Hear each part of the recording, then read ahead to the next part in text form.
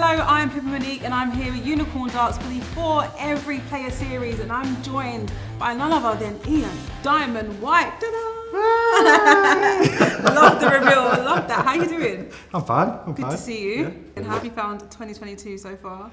It's a struggle at the moment. We're just getting back into the darts, and it's just starting to get more weekends and stuff due to COVID and stuff like that. So, but yeah, exhibitions are coming back now. We're starting to go out and enjoy it and meet the crowd and the people again, and that's what we want to do. Gotta love a good crowd as well. Oh yeah, definitely. Tell us a bit about how you got into, how your journey started. How did you become a professional player? I used to go to the pub on a Sunday afternoon with one of my friends, and he was playing in a local league. But I never, because I was more into my motorbikes. I had hair down to here. I had all the studded belts, the Guns N' Roses and everything, and that's what I was into, and I wasn't interested in darts. And I used to just keep beating them, and they said sign up, and went from there, and I just signed local league and worked my way up. Wow, so it all just started from that Sunday afternoon in the pub? Sunday afternoon on the bitter. Now, where did the nickname come from then? Ian Diamond White? I used to go out with a girl who lived in a pub, they owned a pub and everything, and that's when the Diamond White cider came out. What are you thinking? So, and that's how it came out, and I said, that'd be a good nickname, that. But at the time, there was a guy who was playing darts, and his name was Diamond Dave Askew. And I thought, well, can you have two? But technically, there's about 2 or 3 different names that people have, don't they? So, yeah. And it's not entirely the same, so. No. Now, who's your role model, not just from the world of darts, in general? Like, do you have a role model?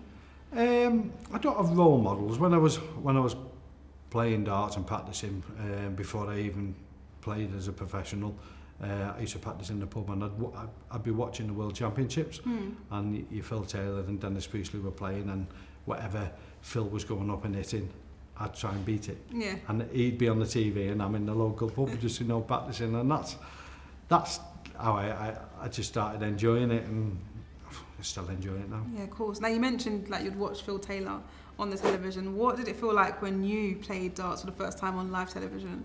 It was very overwhelming. I get there, you're taking pictures of the stage, we're watching the crowd, and it was my World Championships. I was so nervous, but I just got up there to try to enjoy it, and you don't enjoy it. It is nerve-wracking. I can imagine. And it was an experience, and it was the start of the ladder, and I worked my way up then, and playing a lot on TV now, you get used to it.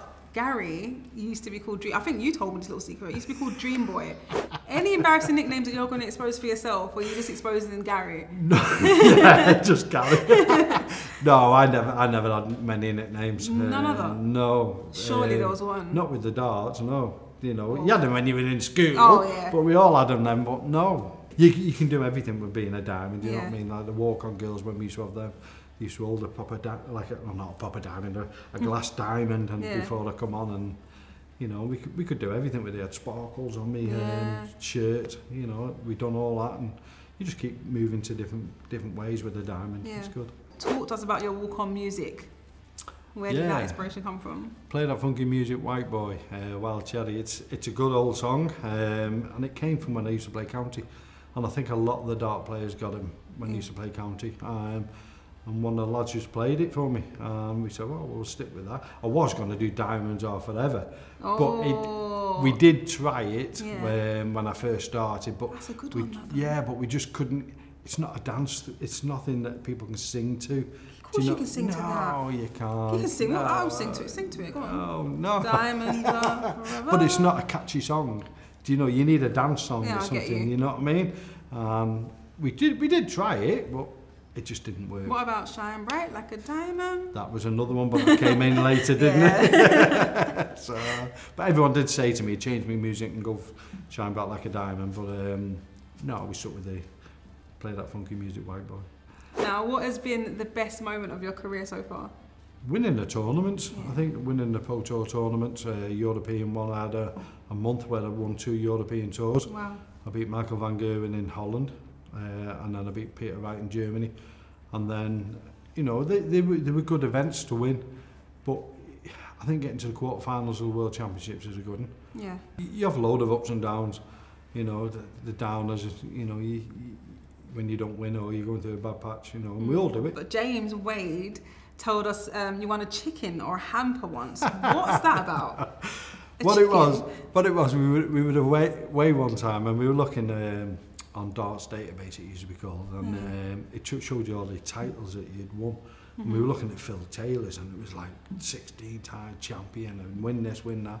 Then me and Adrian Lewis were sat there and he was going through it and he said, "What have you got, Ian?" I said, "I don't know." So he said, "Let's have a look," and he put it on and it was a Christmas handicap pick green knockout or something. What is that? And it was just a local league. It was just a local one, and why it was put on there, I don't know. Yeah. And it just said Christmas knockout winner, and I was like, "What's that doing on there?" And Adrian said, "Oh, what did you win? A turkey." So it was a turkey, not a chicken. So that's what they kept saying. "Oh, Ian's a turkey. We've all won money, and Ian wins a turkey." Oh, at least you had Christmas dinner sorted.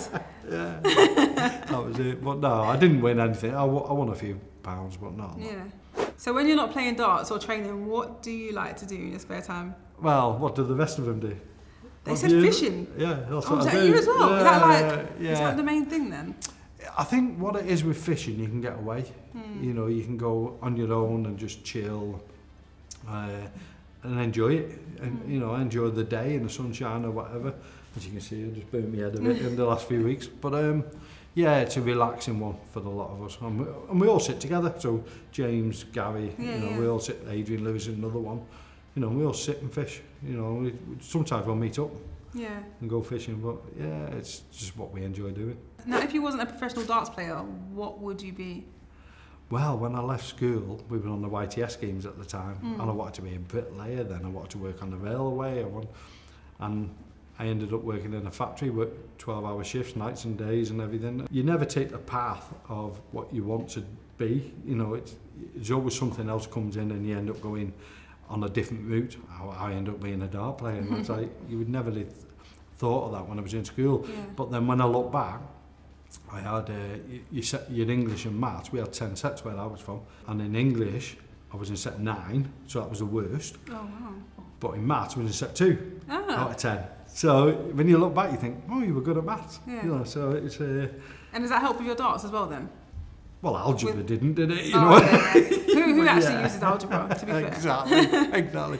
But no, I think with the maths and the adding up and everything, it does help. Yeah. Now, what do you think James, Gary and Callum would be doing if they weren't pro players?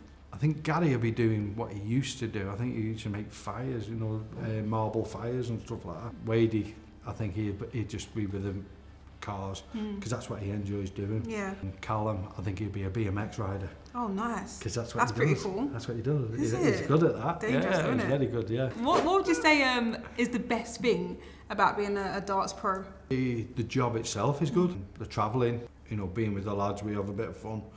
You know, like with Gary, Michael Smith's another one. One of the pro tours, me and Gary just got these chili sweets. Chili sweets? Yeah, because everyone keeps pinching your sweets on the table. We all take sweets in and stuff like that. Yeah. And we put chili sweets down, so every time they come back and pinch them, they were like going, oh, it's too hard. We were just laughing, me and Gary. And what would you say the worst thing is, if there is anything? Probably getting up at 4 or 3 in the morning, you know, come catch your flights. Oh, yeah. You know I was going to say, what are you working at 4 o'clock in the morning? Now I'm going to go back now, get in about 9 o'clock tonight, and I'm up at 6 because I've got to go to another tournament. Oof. So, but it's a good job and it's a good paid job. Now, what's your pre-match routine? But listen to me music, and I just have a little iPod. You know, everyone's got these phones now, haven't they? Oh my gosh, they're going to be gone soon. I love my iPod. I know, yeah, I've got mine, my little mini one. Yeah. But I use that, and I've just got loads of music on there, from heavy metal down to Elvis to all kinds of Madonna, Girls Aloud, everything's on there, you know, but it's all old music and I love it. Who would you say your favourite artist is, or your favourite type of songs?